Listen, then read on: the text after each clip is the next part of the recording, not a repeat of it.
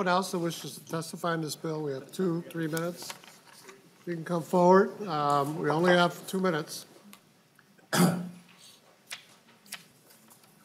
Please state your name for the record and give us your quick testimony. I'll stick to it. I won't read any notes.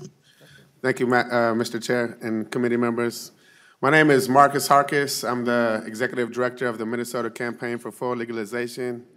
We represent over 500,000 adult cannabis consumers in Minnesota and the nearly 10,000 Minnesotans who are criminalized each year.